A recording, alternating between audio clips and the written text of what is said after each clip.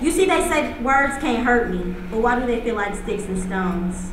But not even them hurt, they just bruise and fade, like I wish the pain would.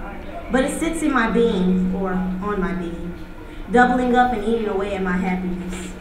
Pain is like the feces on an abandoned dog, abused and worn to the core, panting in shock, right on the brink of slipping away, wishing that quietness and calmness would come right away. Yet, I sometimes feel as if I'm too quiet, but then again, I never know when to shut up. I sometimes feel that I'm too sensitive because I cry when I'm hurt and all I want to do is hold it in.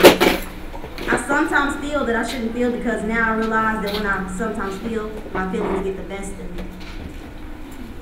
When I'm away from reality, everything is different. I feel accepted and appreciated even when I know I'm not. But my self-confidence is not for others to determine. It took a long time to get where I'm at now. I'm proud of who I am now because I came from struggle. No struggle is not my guardian, but struggle gave me lemons and I made apple juice.